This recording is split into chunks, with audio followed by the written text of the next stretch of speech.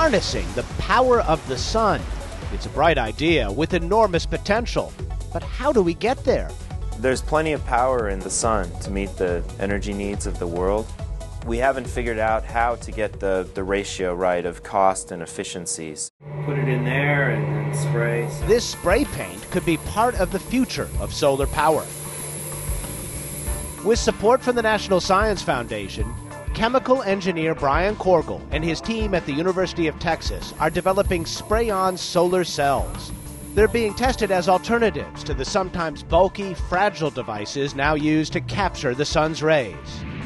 These are nanocrystals suspended in a solvent, and you take this material and you can deposit it as you would in ink.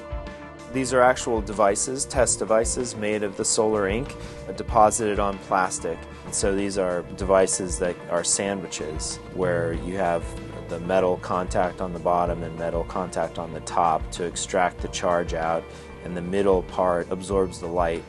The goal is to use these nanoparticles to coat large, layered solar collectors that are cheap and flexible, even printing them the way newspapers are. You want to produce something that's very user-friendly. And the final product would look something like, ideally would look something like today's shingle. But there are many challenges before you'll be able to buy these nanoparticle solar shingles to power your house.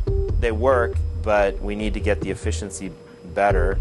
We have made devices that have an efficiency of 3%, and to be commercial, you really need to be at about 10%. Turn on the light, and then place devices in the beam of the light and make a measurement of the current.